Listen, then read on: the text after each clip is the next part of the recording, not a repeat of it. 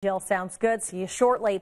To our headlines this morning, Lexington police are investigating an overnight shooting that ended with a car crash. It happened about 1:45 this morning near New Circle and Richmond Road. LEX 18's Conroy DeLuz joins us now this morning from the scene with this news overnight.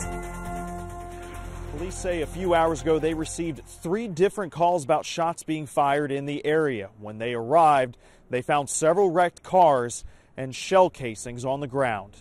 After pulling up to Glenn's Freedom dealership, police spotted a black SUV where a shaken driver said the back of her vehicle had been shot at several times. She sped away to get away from the shots being fired and collided her vehicle into some others over here at the dealership. She only has minor injuries at this time, we believe. The victim says she never got a good look at the shooter's vehicle or even how many people were inside. Police found several bullet holes in the victim's car, along with more than a dozen shell casings on the ground.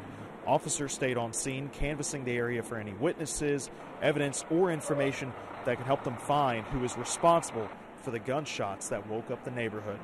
If you have any information about this shooting, contact Lexington Police.